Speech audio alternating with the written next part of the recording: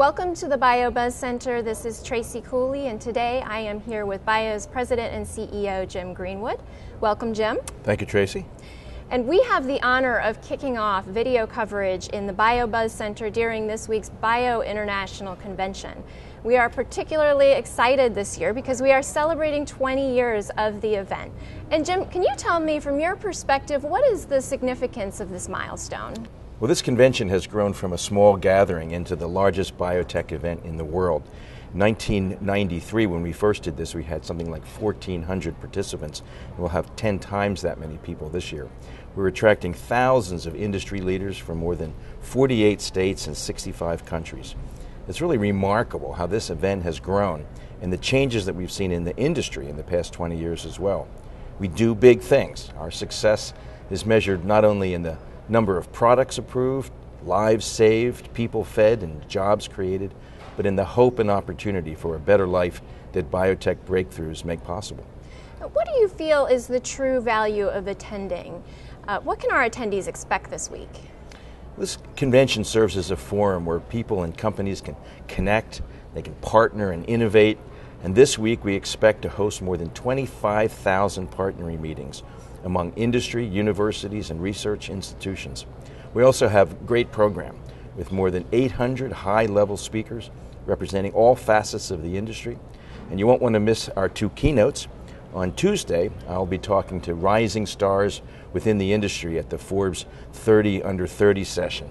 These are people who are between the ages of 18 and 29 and are doing some incredible things. These are really smart young people, very inspiring. And on Wednesday, I'll be moderating a discussion with Alan Simpson. He's the former senator from Wyoming, and Erskine Bowles, who was Bill Clinton's chief of staff. We're going to be talking about America's fiscal and economic path.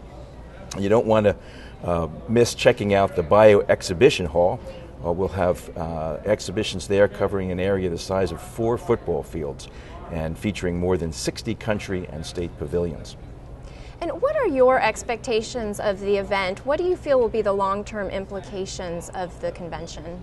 No, I think what's great about this convention is that you can be sure that there will be many future advances and breakthroughs that actually come from this meeting.